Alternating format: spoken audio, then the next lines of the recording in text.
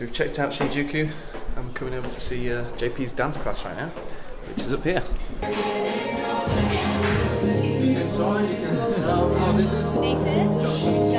to meet you.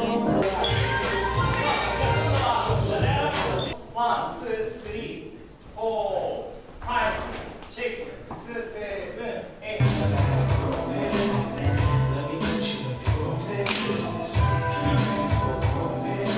I'm a DJ and I live in Manchester, England. My dancing ability is limited to this one move only. Now while you guys were dancing, I noticed that you guys were looking at yourselves a lot in the mirror. Because while you're in the dance studio, you're looking in the mirror, I guess, for two reasons. First of all, so you can keep an eye on yourself and make sure that the moves that you do are strong and are accurate. But also you can keep an eye on everybody else and you can make sure that you're staying in time with everybody. So you're looking at yourself and you're looking at everybody else. And so the phone screen becomes our mirror. Just like we have the mirror for dancing, the phone screen becomes the mirror for our life. We begin to look at Instagram for the same two reasons that we look at the mirror for dancing. The first reason, just like when we're dancing, we're looking at ourselves. Am I getting it right? Am I doing the right things? We do that with our social media. We think, does my life look right? Will people think that it looks good when they see it? And so we start to show the world the things we want them to see rather than the truth. The other thing is when we're looking in the mirror, we're looking at the other people we're dancing with to see how they're getting on and are we all together in time? And when we look at our Instagram and social media of other people, we think, what do their lives look like? You were not created for the benefit of the world. You were created for the benefit of God. And He wants to know you and have a relationship with you. And I truly believe that you can only know your true identity when you know that you are created and loved by God. And there are so many people that live this life and it is tragic because they never truly discover who they are. And God is saying, I created you for a very special dance. It's the dance of life. So I want to ask you in this moment to just actually, if you're brave enough, pray a little prayer in your mind and say, God, are you knocking on the door of my life? What I'm going to do is I'm going to count to 3. And when I get to 3, I'm going to ask you to do something very easy. If you think that you need to put your trust in Jesus and learn to dance the dance of life, then I'm going to ask you to put your hand in the air. 1, 2, 3. 1, 2, 3. Wonderful. See hands. Father God, thank you that there are people in this room who want to begin or continue a journey with you.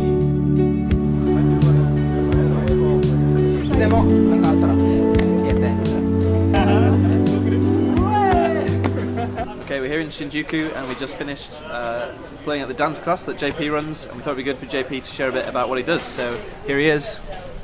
Hi everyone. Could you share a bit about how you first came to Japan? Yes, sure. I came to Japan in 2006, first time, and well, I'm from Brazil originally, and I've been working in Japan for 7 years. I came first time in 2006, and when I came, God confirmed the calling for Japan, and I realized that God chose Japan for me. And I was saved doing dance in Brazil. I joined a dance class and I got saved. I was like very shy, I didn't have friends, and then I had like suicidal thoughts, and I couldn't connect with people, but through dance I could connect with people and with church and with God.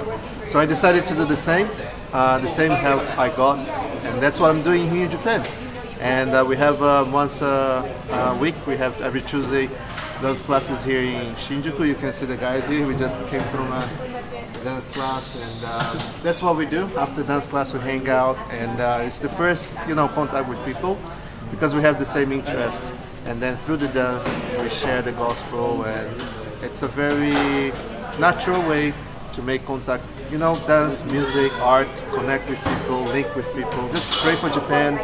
God is already working here, and we want you to come and visit like those guys. We're so blessed by them that they came and blessed our time here in Japan at the church. And yeah, this is home for you guys as well. Come and help us. We need your help. God bless you, and I hope to see you in Tokyo.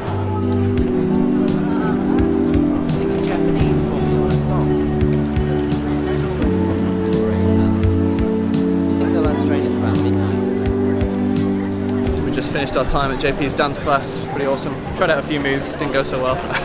Then shared a great gospel message. It was the dance theme. Sorry, I thought you were talking about your dancing. No. Yeah, the gospel message was amazing. The gospel dancing. So no.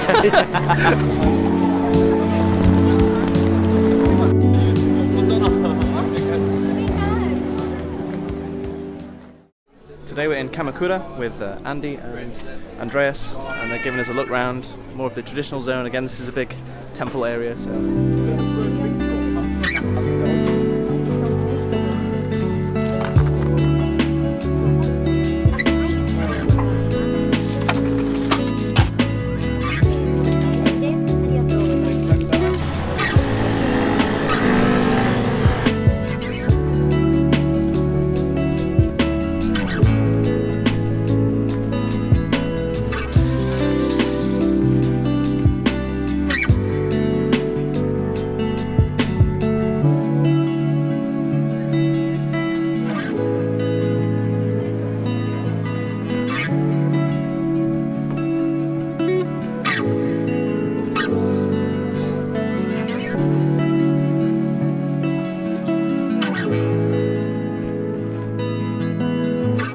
So today we're here with Andreas, who is a filmmaker, currently in Zurich.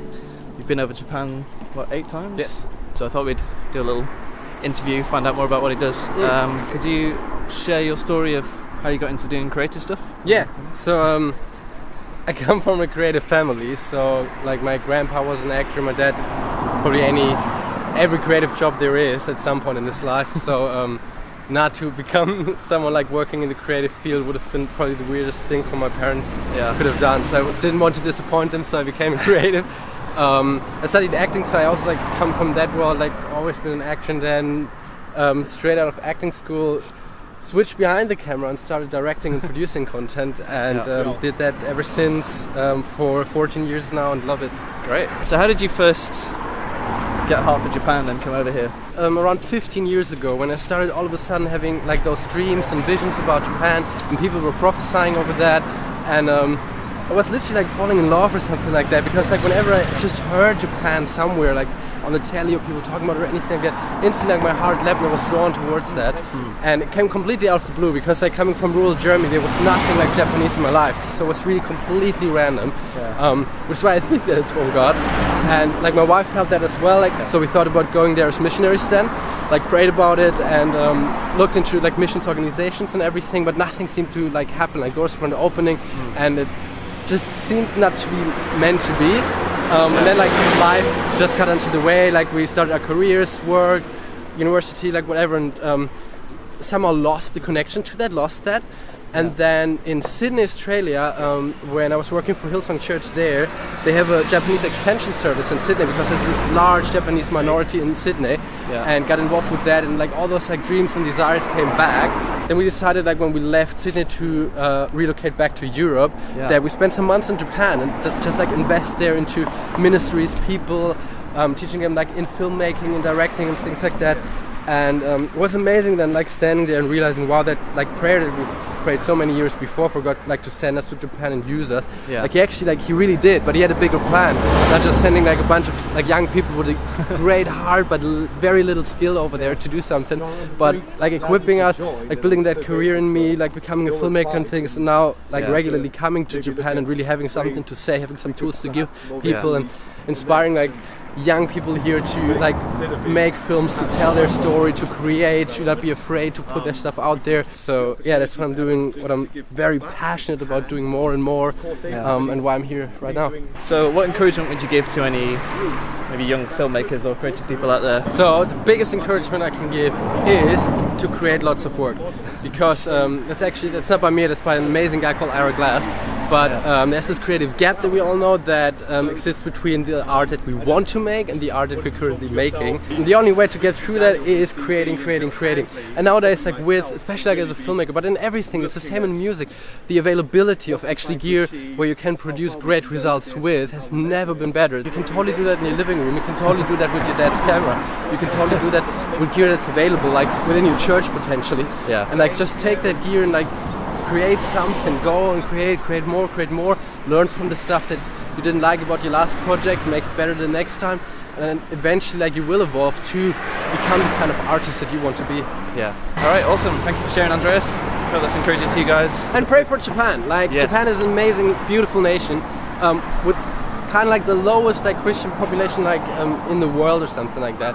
So it's really big missions field, but there's lots happening here now, and generally like there's a lack of purpose, like in the youth in general. Like that's really like one of the big struggles. Like it has the highest suicide rate in the world, which is crazy because it is one of the wealthiest countries in the world, which really shows you that it's not about that, not about like actually like you generally like having what you need to survive.